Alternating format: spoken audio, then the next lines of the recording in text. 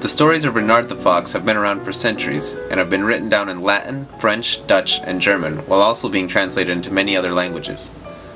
Although there are quite a few narratives for this character, his personality is almost always the same.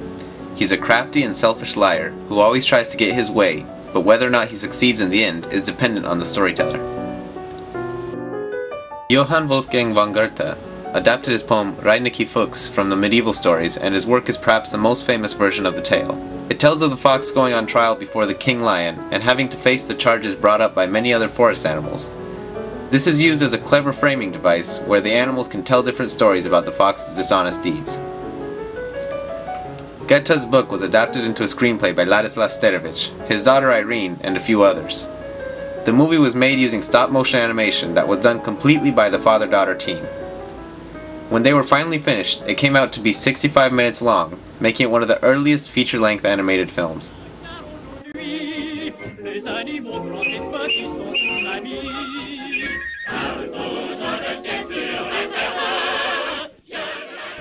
The Fables of Reynard are great works of fiction, and von Goethe's poem is one of the best editions of the story.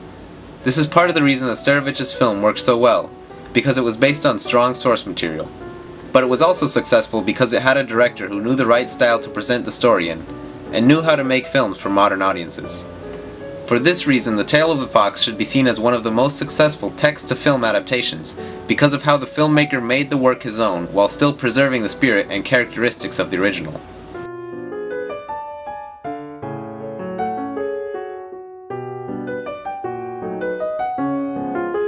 Animal stories have always been enjoyed due to the ease of attributing human qualities to the creatures. The fox has always been one of the more popular animal figures in literature, and perhaps some of his earliest stories were compiled in Aesop's fables dating back to approximately 600 BC. There were multiple fables where a fox was central to the story, but it always portrayed negative characteristics such as deviousness, laziness, or bitterness, as seen in The Fox and the Grapevine.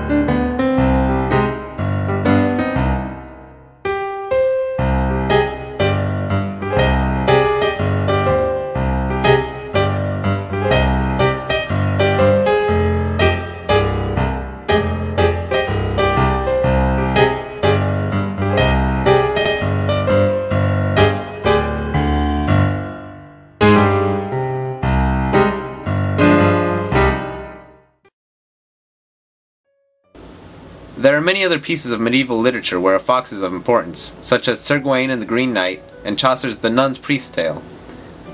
The fox character eventually came to be famous for its sly and selfish yet intelligent personality. The poem Isengrim described Reynard tricking and outsmarting a wolf, and contained many elements that inspired future versions of the story, eventually leading up to Johann Wolfgang von Goethe's Reynard the Fox.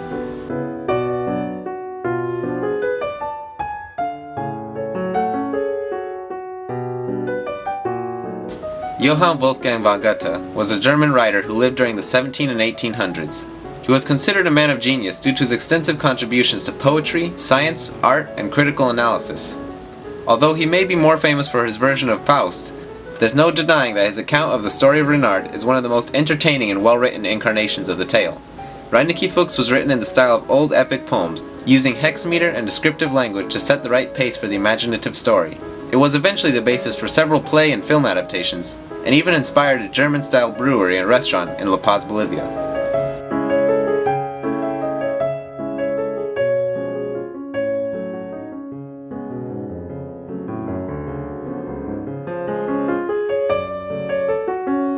Ladislas Starevitch was born in Russia from a Polish family, and he would eventually move to France after World War I. This is part of the reason that he is known by many different spellings of his name. He started out as a filmmaker while working in a Lithuanian museum. He was making a series of short documentaries, and the final part was to be the fighting of two stag beetles. However, the beetles would always fall asleep when he shined the necessary bright lights onto them that he needed to capture the images. He realized it would be easier to animate a fight scene himself, using dead beetles by replacing their legs with wire that attached to the thorax with sealing wax. His film was a success, and inspired him to start working on more artistic animated films such as The Cameraman's Revenge, which was a silent comedy that told the story of infidelity among insects.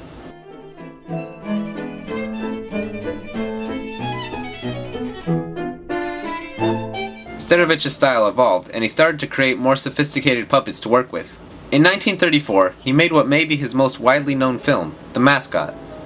It was ahead of its time in its use of rear screen projection, animation and live-action interaction, and expressive emotions displayed through subtle puppetry. Yet he had already created his masterpiece of animation 4 years earlier. It simply had not been allowed to release due to many complications with the dubbing and distribution.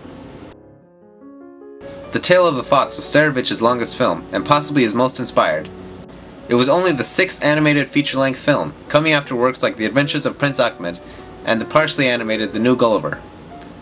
Its theatrical run was much overshadowed by the American release of Snow White and the Seven Dwarfs near the end of 1937. The Disney film had 569 people work on it, $1.5 million budget, and was in stunning full color. Compared to Starevich's small production with only 2 chief animators, an independent budget, and black and white film stock, it's understandable why his film was not as popular as Snow White, although it clearly merited more attention than it received. Part of what made The Tale of the Fox so innovative was the animation technique. The director made large puppets to use in the film, and had to rely on unconventional animation to make the movement look natural for the characters. Most stop-motion animations are created by slowly moving the objects on screen by manipulating them directly between each photographed frame, but Starevich wanted the movement to look more natural, and similar to how things in motion appear when filmed, so he would shift the characters while the frame was being exposed, creating a slightly blurred image. This effect improved on the already brilliant quality of the animation, making the puppets' movements look more realistic or more exaggerated, depending on the effect that Starevich desired for the scene. This technique of motion blur came to be known as go motion, after it was utilized extensively in Irving Kershner's The Empire Strikes Back.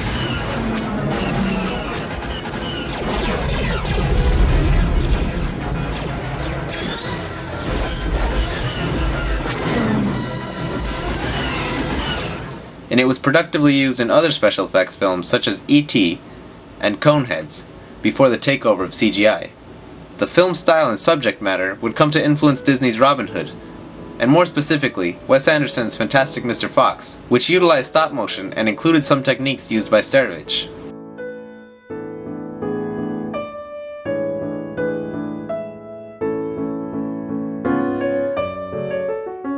The Tale of the Fox fits perfectly into the genre of adaptation, since it contains an obvious period setting, costumes and set pieces to match the environment, and opening credits that clearly identify it as based on a past work. And as is obviously necessary in all good text-to-film adaptations, changes must be made.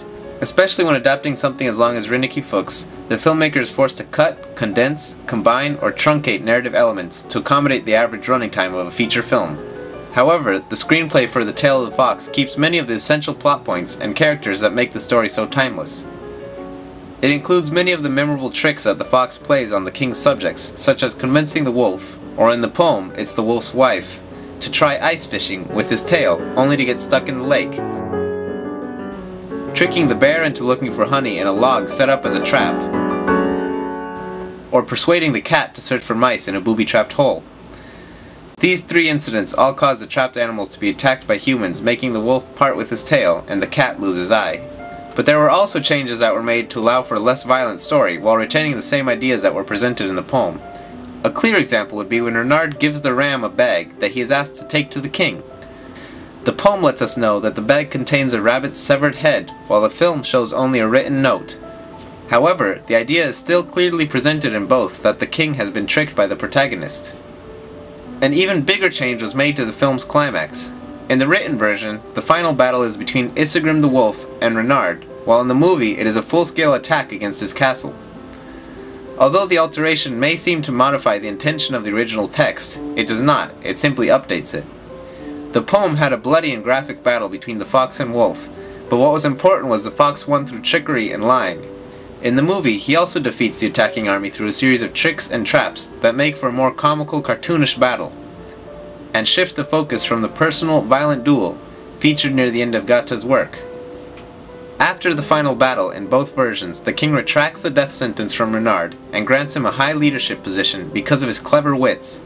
It's a bit surprising that Starevich chose to keep the original ending of the fox being rewarded for his trickery, especially since it has been popular in children's versions to have the fox punished for his offenses. It simply goes to show the appreciation the director had for the story in its original form. So although the climax is changed in the film, it gets the same point across as the poem, while reaching a larger and more modern audience. Je désire qu'à l'avenir, vous obéissiez tous à Renard. Johann Wolfgang von Goethe and Ladislas Starevitch were equally wonderful storytellers. They both enjoyed old fables and fairy tales, and loved to retell stories through their own specific styles. Starevich was a filmmaker like no other, and could be considered one of the greatest auteurs due to his creative influence over all his projects, and the way he could shape pre-existing material according to his distinctive creative sensibility. He was able to adapt an already wonderful work of literature into a creative stop-action film that took full advantage of animation's ability to create a world similar to magic realism. He made the film his own while retaining the spirit and essential elements of the original poem that he was adapting from. There have been other attempts at adapting the fox's story to the screen, but none have been as creative, entertaining, and groundbreaking as Starevich's film.